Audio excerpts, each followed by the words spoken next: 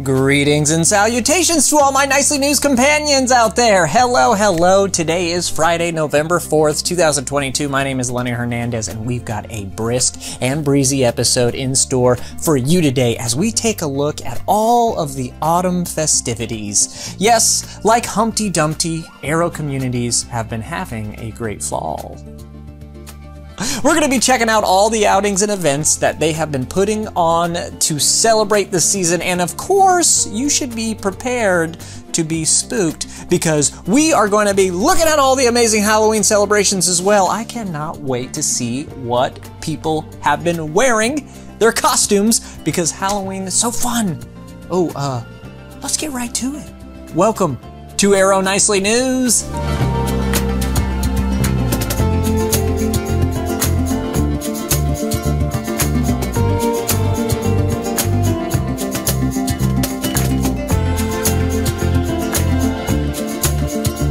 Our first story of the day is all about Aero Fall Festivals.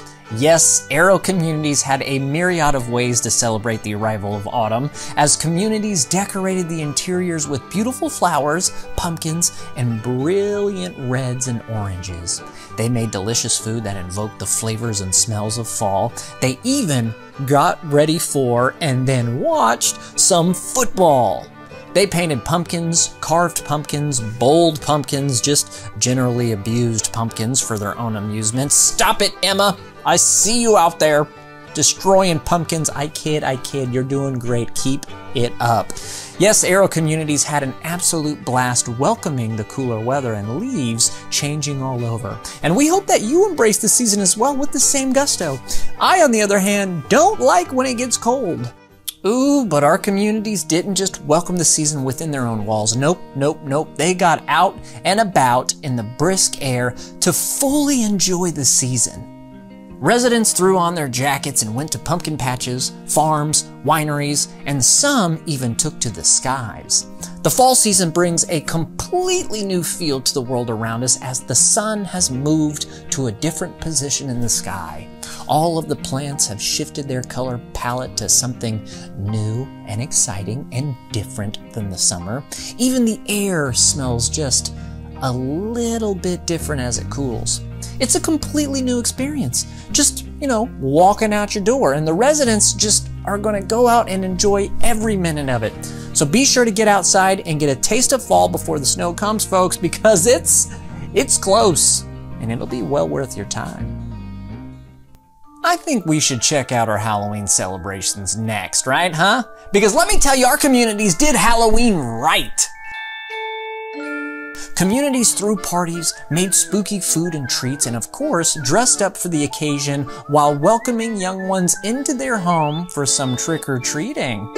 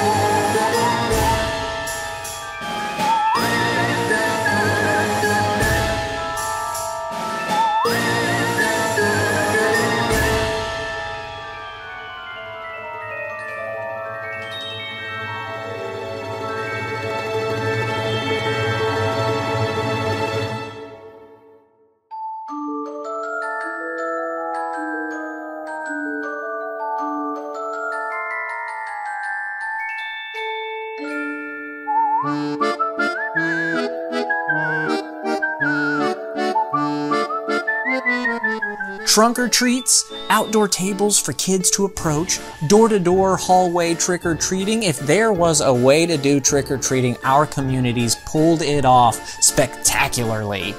Residents had a wonderful time handing out treats to their grandkids, children of the employees, neighborhood children, and anyone really who wanted to stop by and get something delicious, or chocolatey, or sweet.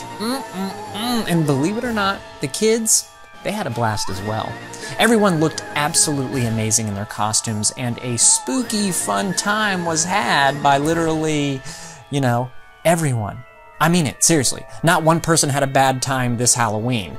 And I checked. You can take that to the bank. Cha-ching!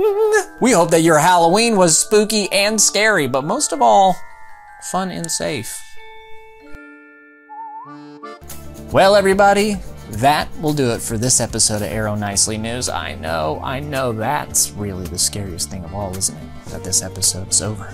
But don't you wail and howl too much, because we will be back next week with more delightful and decidedly less spooky stories from Arrow's senior living communities. But until then, for Arrow Nicely News, I'm Lenny Hernandez. Have a wonderful weekend, an even better week, and we will see you all next Friday.